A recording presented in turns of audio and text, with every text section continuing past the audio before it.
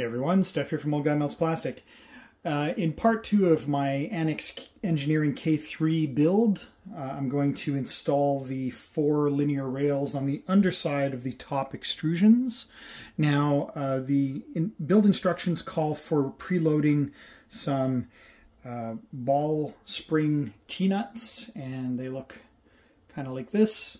They come in a couple of different varieties for M5 screws or for M3 screws, and they have a little ball on the side, on the bottom that is spring-loaded, and hence ball spring T-nuts.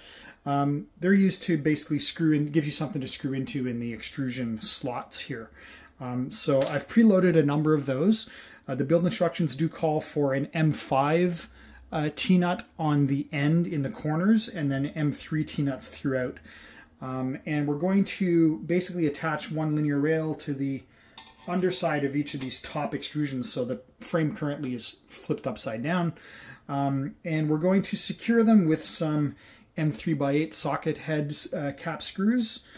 And to make sure that the rail is properly aligned on the extrusion, we're going to use these little printed tools to help align the rail on the extrusion. So this slide on like that, and it just makes sure that the rail is in the appropriate running basically parallel to the extrusion itself. And to further lock everything down, we're going to be using some of this VC3 thread locker on the M3x8 screws to make sure that they don't loosen as the printer vibrates over usage. So going to get started on that, and again we're going to go to time-lapse mode, so I'll see you on the other side.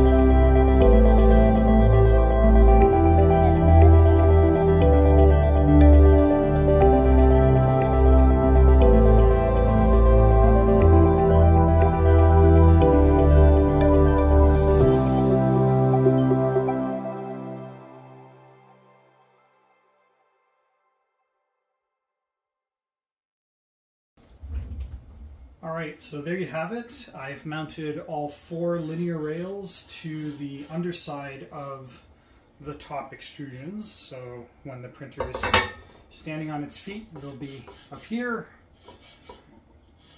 And they're all working pretty smoothly at the moment. These rails did come, I've pre-lubricated them, so they're ready to go. Wasn't going to go through this video how to lubricate rails properly, clean and lubricate them, but I've given them the treatment, so they're basically ready to go. And next we'll be moving on to the X gantry. See you in the next video.